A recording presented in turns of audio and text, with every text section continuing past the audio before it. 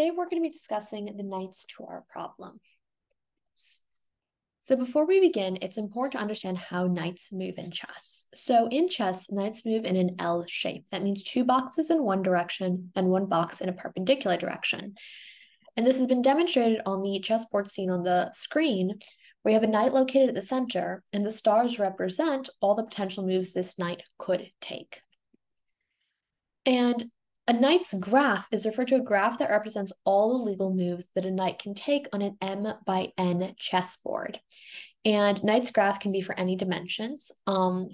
However, if both N and M are larger than 2, we know that the vertices are always, there's N times M vertices, and the edges are 4N times M minus 6 times M plus N plus 8. Now, using this knight's graph, we can propose the question that the Knight's Tour asks. Knight's Tour problem. It says, is there a sequence of legal moves on a chessboard that a knight could make such that they would only ever visit each square exactly once? And if you pose this in a graph theory question, this would say, is there a sequence of steps one could take on a knight's graph that would result in each node being visited once and only once? Now, one can ask is, what is the point of studying this question? I guess if you're interested in chess, this is an interesting, kind of brain teaser, but, it wouldn't help you win a chess game. And then what's the point? And the reason is the Knight's Tour problem is an example of a Hamiltonian path problem, and solving it finding ways to solve it are essentially finding ways to find Hamiltonian paths. So as a reminder, Hamiltonian path is a path on a graph that visits every node once and only once.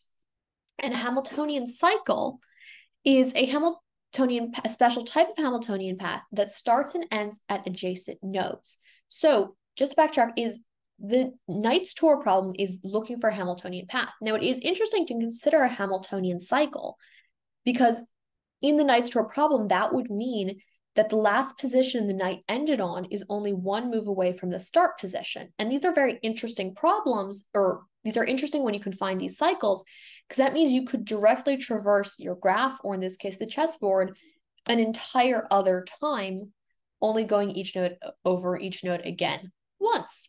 Now, in the case of the Knight's Tour, this was what we would call a closed Knight's Tour, in contrast to what we call an open Knight's Tour, which is just that when you have covered each space in the chessboard once and only once, but the spot you end on is not 1 step away from your start position. And for the sake of this presentation, we'll only be considering the open Knight's Tour. So one can ask, how would one solve this? And in 1823, there was a rule proposed by H. Warnsdorff. It was a heuristic for finding a Knight's Tour. And a heuristic is a set of rules one could follow that would result in the answer. And Warnsdorff rule states that starting from any node, you move to the node that has the fewest number of further moves. And this is assuming that that node does not have 0 moves left, and it does not count moves that would lead to previously visited nodes. And according to Warnsdorff's rule, if there's a tie, i.e., 2 nodes you can move to have the same number of further nodes, that tie is broken arbitrarily. So to look at this a little more in detail, here's an example of a knight's graph. And each node is labeled with the number of moves you can take from that graph. So if we look here at this node 3 in this zoomed in section, what we call the kth node, it has a 3 on it, meaning it has 3 moves you can take from it. You can see go to this 4, this 8, or this 6. So according to Warnsdorff's rule, you're going to go to the node that has the least number of future nodes, which in this case would be this 4. So if the 3 was your kth node, your kth plus 1 node in this sequence of steps would be the node labeled 4. And after you move to that 4, you would adjust all the neighboring nodes to indicate you can't reach that 4 anymore. So this node here that is labeled 6 would be reduced to 5, because that path to the 4 is no longer a valid path, because from that 6, you wouldn't want to move to that 4. It's already been visited.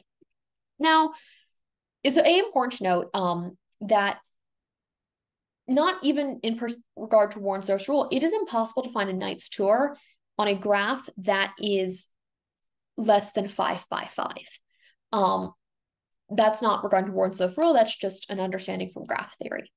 And understanding the problem of the Knight's tour and the Knight's graph. But there's a problem with Warnsdorff rule, and that is even considering graphs larger than 5 by 5, so even just looking at an 8 by 8 graph, a classic chessboard, when it was tried out starting at different squares on the board, it ended up failing in some cases. And we can also note that that rate of failure increased as n and m increased, as seen in this graph here, that the larger the graph was, the higher Warnsdorff rule started to fail at. And to be clear, what we mean by failure is that they weren't able to find a Knight's tour.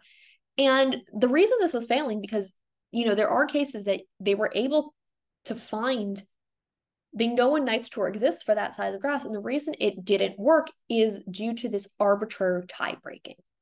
So in 1966, Ira Pohl came up with a method to deal with this arbitrary tie breaking, and that was the idea that for each time move, you sum up the number of moves available to it at the next level, and then pick the move yielding a minimum.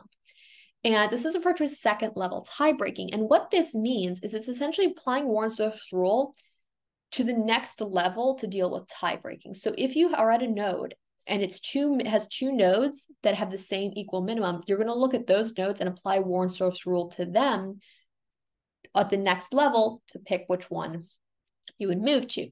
Now, this method was successful in finding tours on an 8 by 8 board for all cases, all starting nodes, which was great. However, it still failed at times, especially with larger values of m and n.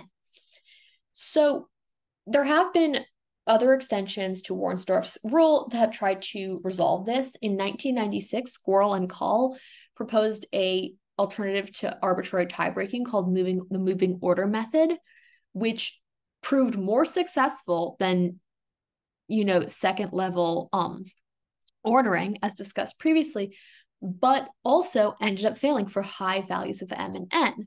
Beyond Warnsdorff's rule, there's other methods that have been looked at for trying to find a Knight's tour. In 1992, there was an interesting method looking for Knight's tours, thinking it as a neural network.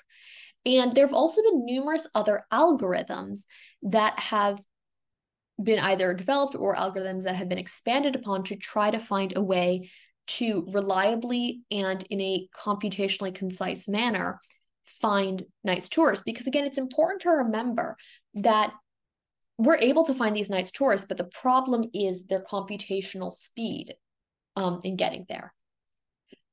Thank you for listening to my presentation. I have included my references on this slide, and I will be including them in the description.